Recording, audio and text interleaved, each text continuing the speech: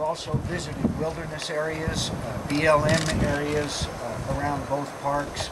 We have had extensive briefings from the park personnel and biologists and others as to the impacts on the national parks of climate change. All you have to do is look around and see the trees that are dying because of the pine beetle. All you have to do is be briefed about the lack of participation and the drought conditions which have affected the habitat, the wildlife, and the very structure parts of both our national parks and our national parks across this country. Pine beetles, is there anything more that that you folks can do to help mitigate that, to minimize it? We're learning that Mother Nature bats last. We just want to keep the game going, and there are some things that we can do. We can thin fuels around communities and watersheds. In certain cases, you can treat individual trees that have a crucial value to you as a homeowner, to a ski area operator. We can ensure that the safety of the visitors to the national parks is ensured by thinning and trimming, sometimes having to close temporarily campgrounds and hiking trails. Wherever you sit, stand, or sleep is what the Forest Service and the Park Service are using as their standards.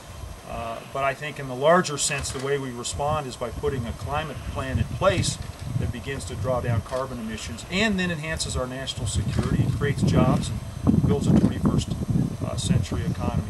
As we all know, this is a huge challenge for us here in Colorado, and many communities are responding in their own particular ways. But Mother Nature has the upper hand here now. We ought to listen to her in an overall approach to limit carbon emissions so that we get a handle on this challenge.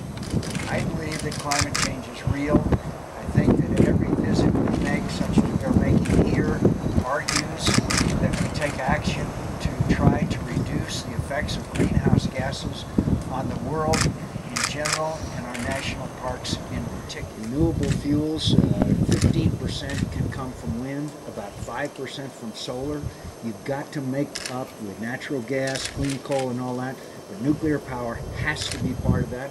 And frankly, I'll be very straightforward. I will not be part of any agreement unless nuclear power is a key and vital element of it. Significant. There's a great set of statistics now that suggest we can really lean on natural gas as a bridge fuel, both for electricity generation in the baseload setting and also for transportation fuels for targeted kinds of uses. Big trucks, John, and fleets can use natural gas. That's a real opportunity we ought to seize. I think we need a national renewable electricity standard. We have one here in Colorado. It's worked very, very well for us. And then finally, I agree with Senator McCain that the nuclear power has to be a significant part of the mix. There are some that would say, well, Senator, that's a change of view on your part. It may be, but as I've listened, learned, and studied, it's clear that if we want to respond to the threat of climate change, nuclear is a part of the solution, is it not, John? And so therefore has to be a part of the policies that are forthcoming from the Congress and the President.